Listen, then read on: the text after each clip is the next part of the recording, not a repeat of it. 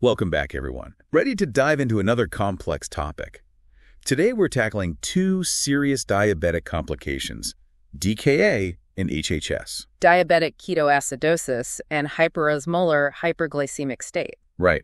Now, we're going to unpack those acronyms, explore the similarities, the differences, really give you the tools to recognize and treat these conditions effectively. Yeah. Because, let's be honest, the stakes are high. Absolutely. Both DKA and HHS can be life-threatening. But proper management, survival is possible. 100%. Okay, so let's start with the common ground. Both DKA and HHS, they both come from insulin deficiency. Right, leading to hyperglycemia. Exactly. And common triggers. Yeah. Things like infection, medication noncompliance, they can set off either condition. And that's why early recognition is so important. For sure. And when it comes to initial treatment, what's the key? Fluid resuscitation and insulin therapy. That's crucial for both DKA and HHS. All right, so let's get into the specifics. Let's start with DKA.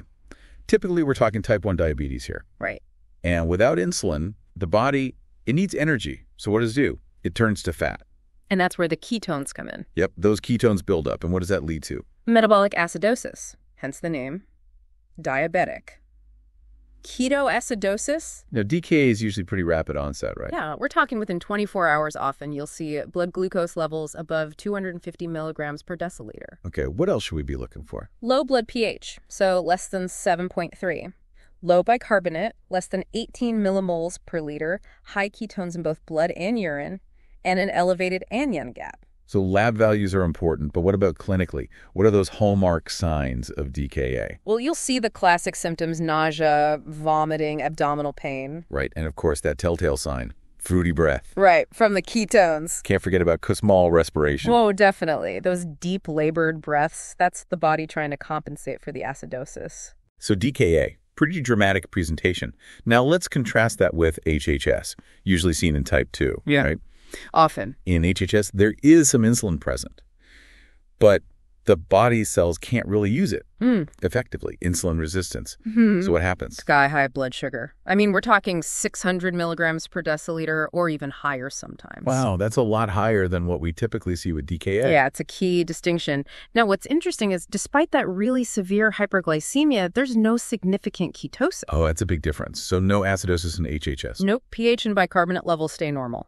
So if it's not acidosis, what's the main issue in HHS? It all boils down to hyperosmolality. So you have that high sugar concentration, and that pulls water out of the cells. Leading to? Severe dehydration. So we've got DKA, rapid onset, acidosis, and HHS, this kind of insidious dehydration. I imagine that impacts how they present. Absolutely. With HHS, you'll often see neurological symptoms, things like confusion, drowsiness, could even progress to seizures or coma. That's because the brain is particularly vulnerable to dehydration.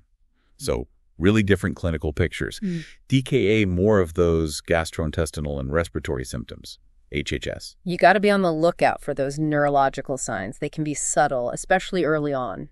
Okay, so we're starting to see how tricky HHS can be. Which brings us to something pretty interesting. You might think DKA with its rapid onset and those dramatic symptoms would be the one with the higher mortality rate. Surprising, isn't it? It is. But HHS, despite that slower onset and the less obvious symptoms, it actually has a higher mortality rate. Right, sometimes as high as 20%. Wow, compared to... Up to 8% for DKA. Yeah, so why do you think that is? Well, it probably comes down to a few things. HHS often affects older individuals who might already have other health conditions. Right. So that makes them more vulnerable to complications. Makes sense. Plus, those early signs of HHS, they can be easily missed.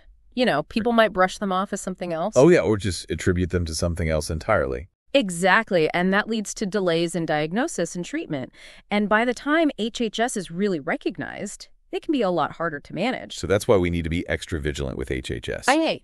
Especially in older adults with type 2 diabetes. Absolutely. Okay, so let's talk about management. Yeah. What are those essential first steps for healthcare providers when they're dealing with DKA or HHS? Well, you have to assess the situation quickly. Is it DKA?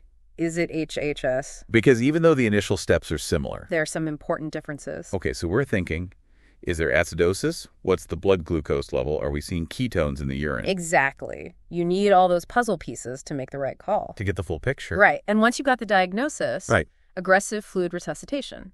That's key for both DKA and HHS. Both of them. We got to restore that intravascular volume, ASAP. Right. and improve perfusion as quickly as possible. And we're talking 1,000 to 1,500 milliliters of 0.9% saline. In that first hour. Right in that first hour. Then we start IV insulin therapy right away to bring that blood sugar down. Yep, but we got to be careful here. Watch out for hypoglycemia as that blood glucose starts to drop. Right, because it can happen fast.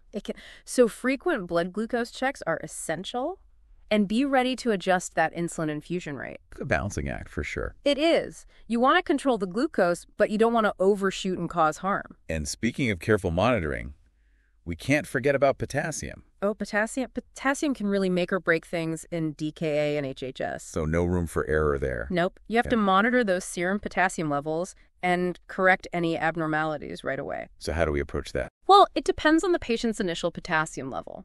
If it's low, we hold the insulin and give potassium supplements. If the levels are normal, we add potassium to the IV fluids. And if it's high, we hold off on the potassium and just monitor very closely. So it's all about personalized care. Exactly. But even while we're focusing on these immediate steps, managing the crisis, we can't lose sight of the bigger picture. Right. DKA and HHS, they're usually triggered by something else. Exactly. Infections, medication problems, other health conditions. It's like detective work. We got to find the root cause, not just put out the fire. Exactly. And by addressing those underlying causes, we can help prevent future episodes of DKA or HHS. And improve long-term outcomes for our patients. Right. It's about prevention as much as it is about treatment. It's really about shifting our mindset, isn't it? Yes. Moving beyond just reacting to these acute situations. Exactly. We need to be more proactive, more preventative when it comes to diabetes management. And that means thinking bigger than just the individual patient. Right. System-level changes are crucial. What do you mean by that? Well, we need to make sure everyone has access to affordable diabetes care, develop education programs that are culturally sensitive, and address those health disparities that hit some communities harder than others. Diabetes doesn't affect everyone equally. So it's about making sure everyone has a fair shot at good health. Exactly. And of course, research is a big piece of this puzzle. Right. We need to keep investing in research.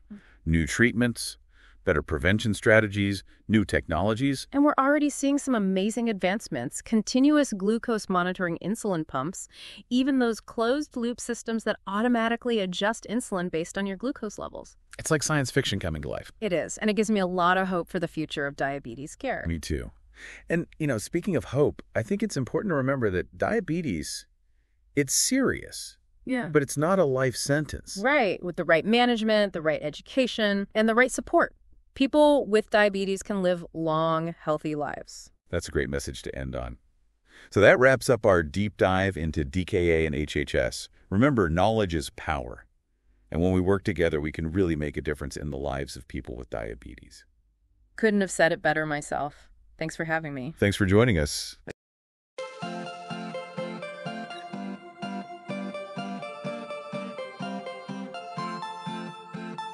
Thank you for watching. Please subscribe to our channel by clicking the subscription button.